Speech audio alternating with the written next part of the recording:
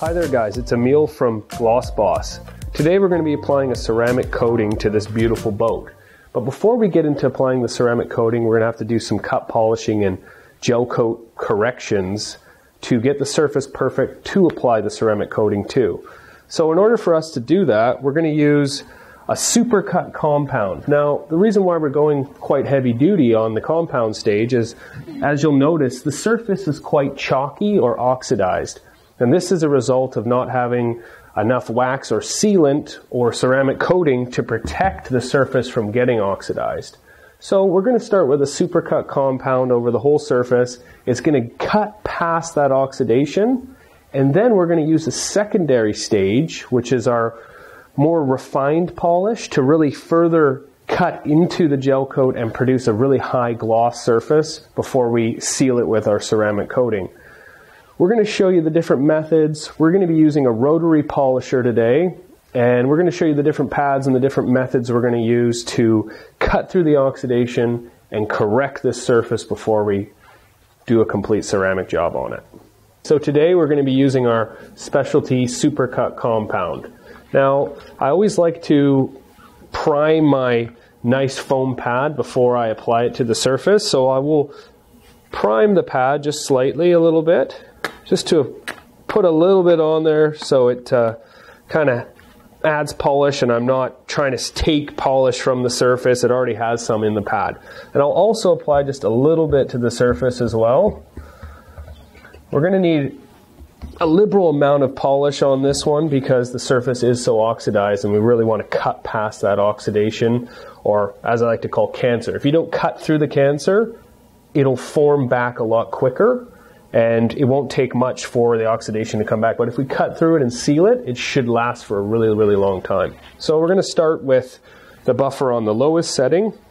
And what I like to do is I give it a few little micro clicks like this just to evenly spread the polish around. And as I'm doing it, I'm actually, when I put the button on full trigger here, I'm going in kind of a crisscross pattern, making sure I get all angles of the gel coat.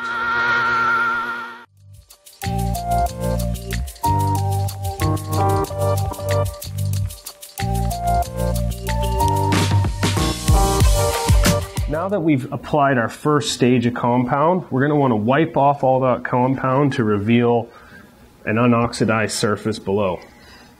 We can really see what still needs a little bit of polishing and how the surface looks after the first stage. As you can see, it's gotten a lot of high gloss back into the surface, but it isn't quite perfect, and that's where we'll use our second stage to really enhance this surface. Okay, so now we're going to apply our secondary stage. Now, what I'm using here is the Imperial Compound and Finishing Material by 3M. I find it's a really good finishing compound for boats.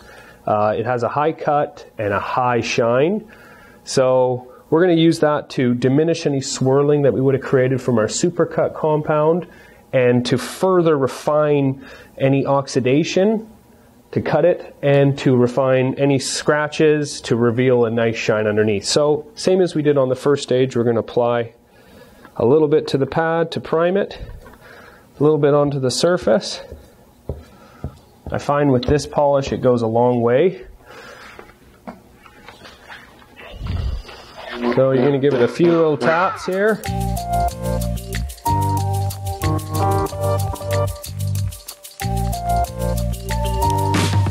Okay guys, so I've applied the 2 stages of compound polish, and I'm just wiping it off, and you can see that the surface is super shiny and slick now, high gloss.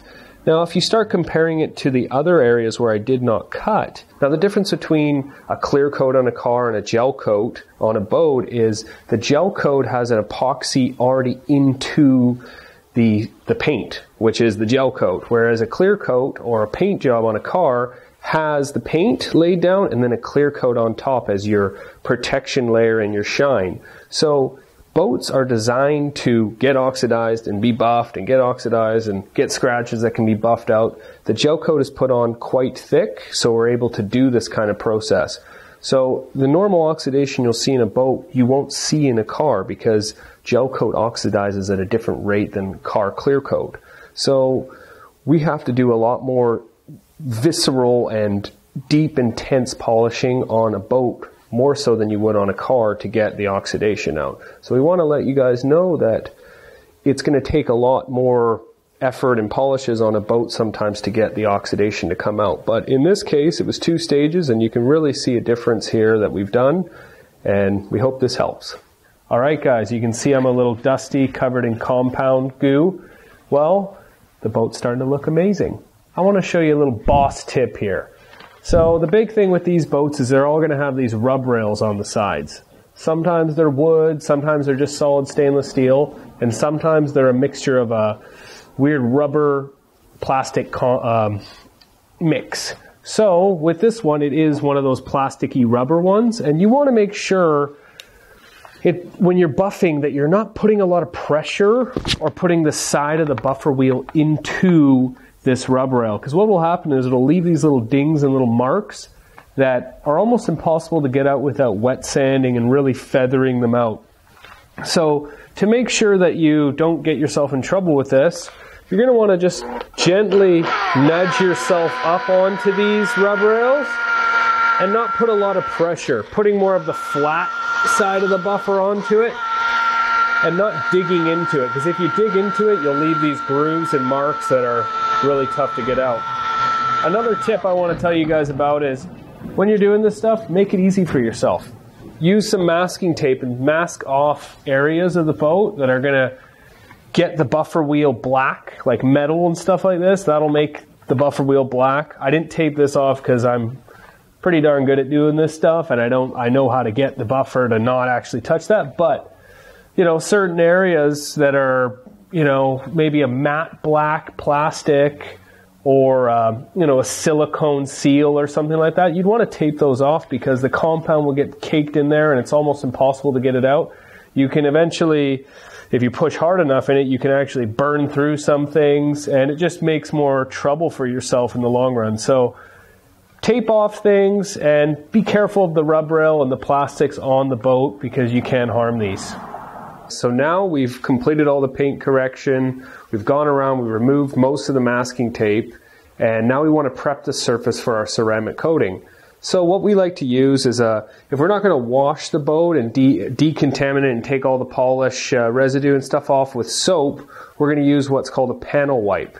Now, very simply, it's pretty much 25% isopropyl with 75% water. So we mix it ourselves in our own spray bottle. What you want to do is you want to apply it physically to the rag. Don't just go spraying it all over the boat or the surface. Apply it to the rag and then wipe it onto the areas that you want to apply your ceramic coating to. And it should be pretty easy. You just want to get all the stuff off the surface, any oils, any residue, going into the crevices and cracks, and really just getting the surface ready for a ceramic coating. Alright guys, so just a review. We paint corrected or gel coat corrected all surfaces, removed all the masking tape, and then we used a panel wipe to rid the surface of any residue, polish residue. So now we're going to apply the almighty ceramic coating. So what you're going to want to do is you're going to want to take your pen and apply directly to the gloss glider, prime it, nice line down the center. You can do a little bit on the side too, another one. And we're going to want to apply to the surface in a cross hash pattern.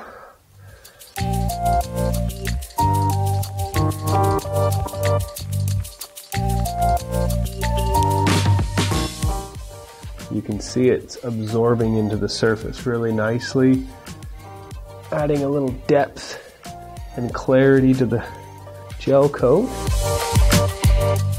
Now you're going to want to let this cure once you do a good section for about 5 to 10 minutes, depending on the temperature, before you buff it off with a rag, with a microfiber rag. It's always good to have a couple microfibers, clean ones, when you're taking this stuff off. Now that we've successfully applied the ceramic coating to this side of the boat, so it's time to take it off. So let's do that. So you want to get a nice microfiber as your initial takeoff, and then you want to have a backup one that you're going to use as your secondary to do the final clean and clear wipe. Pretty straightforward if you've ever done any form of waxing or any sort of sealing. It's just kind of the same thing. Rub it in, make sure you get it all off, and then you come back with your secondary just to make sure. You can never have enough clean cloths in this process. You don't want them to get too full of the liquid, or you'll just be spreading it around, creating more work and potentially wrecking the job. Alright guys, so that was a complete ceramic application to this 25-foot boat. As you can see, there's a newfound glory to this boat now. You can see a new gleam, a new gloss. There's a nice soft feel. This is what the ceramic does to the surface. We've also applied our top coat, which gives it that extra shine and a little more soft touch as well. So, you know, it took roughly 2 guys around 7-8 hours to do a boat this size. We paint corrected pretty much every bit of gel coat on this boat. And you know, it was a little bit of labor of love. It's dark outside now, but in the end of the day, the results are phenomenal. So we want to be able to show you guys that this isn't some magic act that only somebody in a shop or some detailing shop can do. You can do this yourself with the right tools and the know-how that we teach you here. So have fun doing it.